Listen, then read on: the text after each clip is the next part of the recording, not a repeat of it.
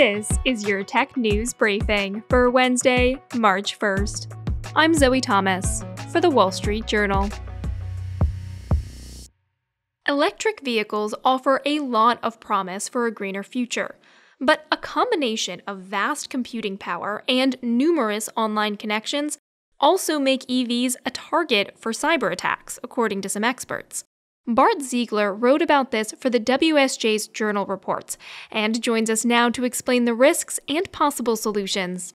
Hi, Bart. Thanks for being here. You're welcome. So many listeners will know that modern cars, whether they're gas-powered or electric-powered, have a lot of computer chips in them.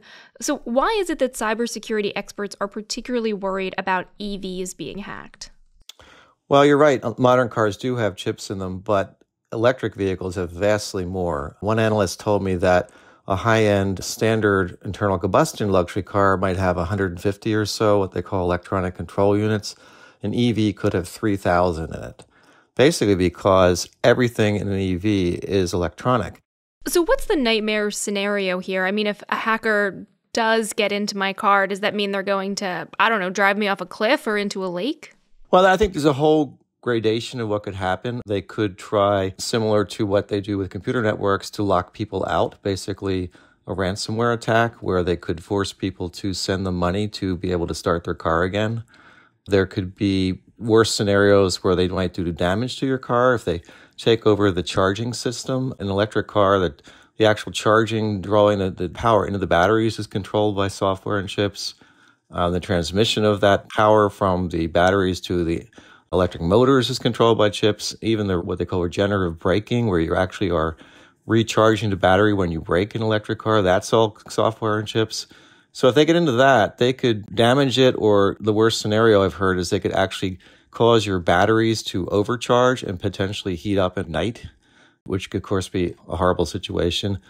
They also could do things to control possibly the steering or braking or acceleration, since those are all controlled by computers. There was one scenario in 2015 where security researchers broke into a non-electric car through its internet connection, its cellular connection, and caused it to drive erratically and even to drive into a ditch.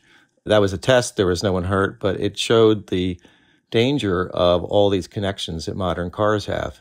So a lot of potentially very scary scenarios there. How would hackers possibly gain access to a car? Well, that's the other aspect of electric vehicles that differs from today's standard internal combustion vehicles. There are many more communication pathways.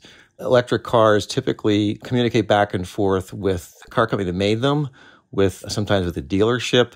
And when you plug it in, which many people will be doing daily, it's connecting with the supplier of the charging station and sometimes with the electric utility behind it.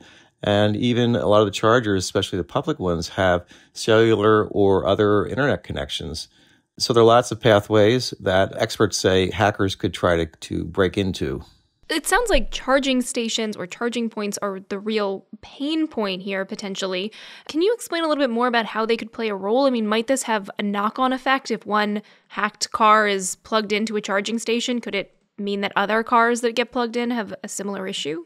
That's one of the potential risks. If hackers manage to infect one car with a certain type of software that could then be transmitted to the charger itself when that car owner plugs in, and from the charger, if it could propagate itself the entire charging network through the computers that run these central public charging stations, that's possible. That would be sort of a different way to get into the entire system of a larger number of electric cars. But the other thing that we got to think about is car makers tend to send electronic updates to their electric vehicles, and that's done wirelessly. And the fear there from cybersecurity researchers is if hackers were to get into that somehow, they could distribute dangerous software to hundreds, thousands, maybe millions of electric vehicles.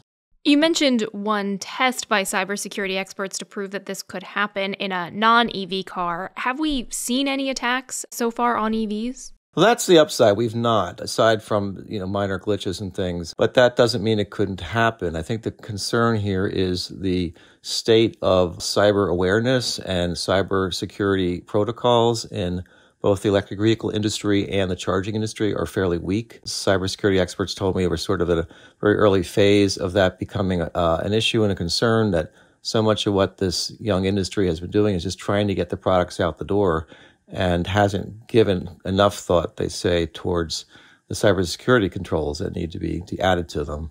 Is the government or any regulators thinking about this? Yes, certainly the government has been. In October, the Biden White House gathered a group of executives from the various pieces of the electric vehicle industry to the White House to talk about the need for greater security. The National Highway Traffic Safety Administration released new guidelines last year.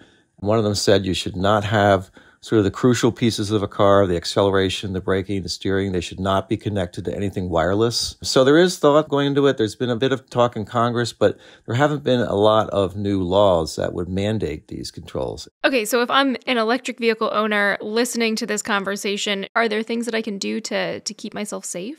You just should be aware that, like all things that contain computer chips and are connected to the internet, hacking is a possibility. And I would think that if your car were ever to act erratically, you should immediately stop and get someone to look at it and not assume it's just some small glitch.